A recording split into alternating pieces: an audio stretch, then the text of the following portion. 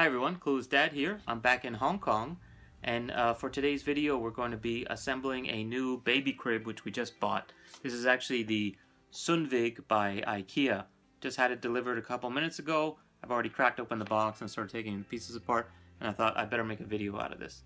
So this is actually their mid-level crib. It's cost about 150 US, 1290 Hong Kong, and I just got it delivered along with the Visa Vika baby cot mattress, which is actually one of their mid-level ones also. It retailed about 550 Hong Kong, which is about $70. This one actually has coil springs and foam, where some of the cheaper ones, which you can get down to I think $30 or $40, are only cheap foam mattresses with a cloth cover. So we went for the mid-level one. So total we were able to get the bed and the cot for about $200, which is not too bad. And the cool thing with this one is actually one of these side panels can come off so that you can turn it into a toddler bed. So basically, as long as the kid is short enough to fit and lie flat in there, he can continue to use this well into maybe, probably 3 or 4 years old. He can still use the same bed. So I thought, it's worth it to get this. There are actually some cheaper ones. I think the cheapest IKEA one in Hong Kong was about $50 or $60. So we went for something a little bit higher than that. But let's see how it goes. I'll do some time lapse on this, so I won't waste your time. But let's see how long it takes me to assemble this thing. It's 5 o'clock exactly. Let's get started.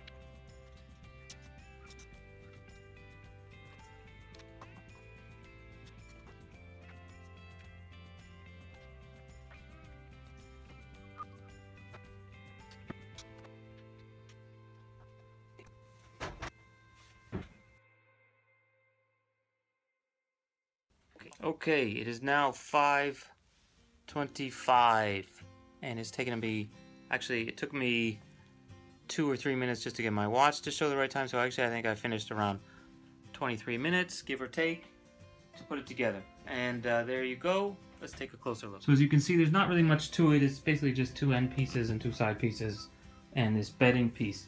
The assembly wasn't too hard. As you can see, I probably could have gone a lot faster if I hadn't used these junky tools that come with it for free, and I had used my real tools, but I thought for the sake of this video at least, let me try to do it the way it comes in the box. It's very typical IKEA stuff. Allen head bolts with some screws through the cheap particle board wood, and of course there's 2 positions here on the bed. You can have it up a little bit higher or all the way down, and there's a separate piece which you can replace this one with, which will go across. That's what these holes are for. So if you turn it into the toddler bed and you remove this fencing on the side, this guardrail, and you have the bed all the way down, the other level is actually below here, so the bed would be here. In that case, you can have it sort of the toddler setup with no guardrail, and the kid can just jump in and out of bed. There's one thing I really don't like about this bed design. So this is the plank that the mattress goes on. It's actually secured only by these 4 pins, which are basically eye bolts that are bolted onto this plank and then go into these small holes here.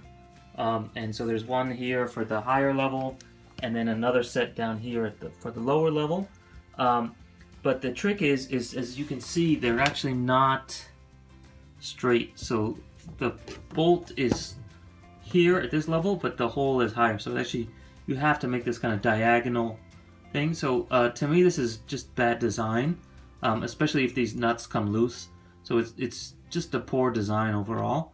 I don't know if I guess it's supposed to be easier. You don't have to take this side piece off if you want to change the height, but there's much better ways of doing this. From a mechanical engineering point of view, this is actually pretty shitty. So, you know, hopefully my kid doesn't test this out by jumping too high. And I'm definitely gonna, now that everything's assembled, I'm gonna tighten these up a lot more, which is one of the deficiencies of these IKEA things too. By the time you tighten it and put all the pieces together, you have to go back and retighten all the bolts again.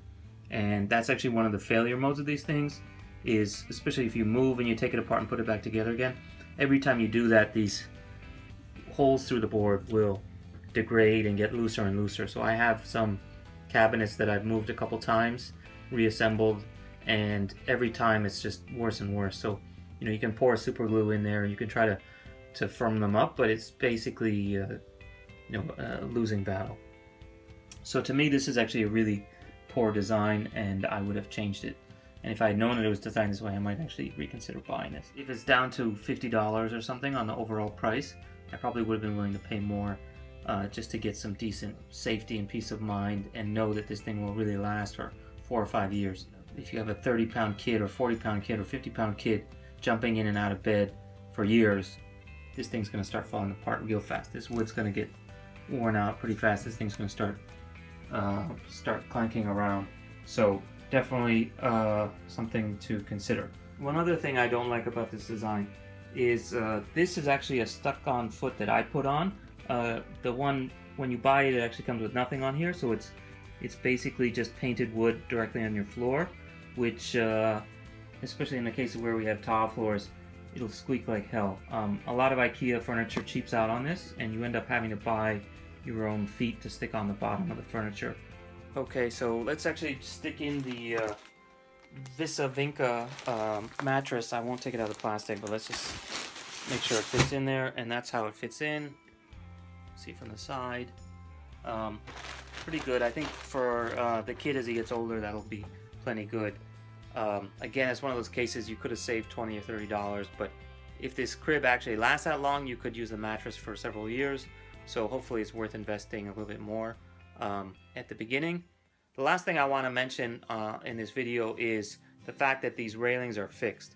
When we first were looking at cots, my wife and I were like, oh, don't they have some that have like a drop down side? And we Googled a little bit, and I couldn't believe, you know, if they do sell those, why aren't IKEA selling any models like that? And it turns out because in certain countries, including the US and Canada and I believe the EU, it's actually illegal. There's too many cases where the mechanism, the clasp wears out, the kid ends up falling out of bed, or worse yet, he ends up going and getting his head stuck in the edge or something like that. And so literally there are dozens of kids a year who were getting injured or dying from cases of, I think it's called a drop down or drop side crib. So it's actually illegal. If you have an old one in the US, you can still keep using it, but it's actually illegal to sell and it's illegal to manufacture them. So if you actually get a chance to buy one, I would really be careful. And in some cases they recommend you permanently fasten it in. So even if it could come off, you know, drill a hole in, put a screw so that it doesn't come out again. So with the mattress at this level, the height to say change a diaper is not so bad, and to lift the kid over is not so bad. But you can imagine if the mattress is down all the way down here, every time you're lifting the kid in and out, especially as he gets heavier and heavier, so like a 30-40 pound kid lifting up over this railing to get him in there is definitely going to start taxing on your back. And forget about trying to change a diaper if he's down on the bottom when it's all the way down. So that's why the drop side crib is nice, but obviously it's not worth it if your kid's going to end up getting strangled to death in the thing, or going to fall on his face outside because the clasp came off or the gate didn't close right. So it's one of those things that, you know, has changed since we were kids and is actually now a big safety concern. So long story short, wish they still had them. Unfortunately they don't, and probably for the best. Okay, so that's it for today. Hope you enjoyed the unboxing and assembly of the SUNDVIK baby cot by IKEA, as well as our mattress, the Vinca Visa, I think it's called. If you have any questions, any feedback, if you've used this before, if you have any problems with it or questions, please let us know in the comments below. Don't forget to like and consider subscribing, and please be sure to check out our other videos. We have unboxings, product reviews, assemblies, you name it, dad advice. I'm trying to test out a lot of different stuff. Let me know what you guys like the most. I've had a couple new subscribers, so please give me some feedback on where you're from, what you enjoyed, what you didn't like, and I'll try to improve the channel as we go. Okay, thanks. See you next time. Bye from Hong Kong. Okay, so that's the Takara Tomy one-way baby monitor with night lamp and with this cool visual volume set.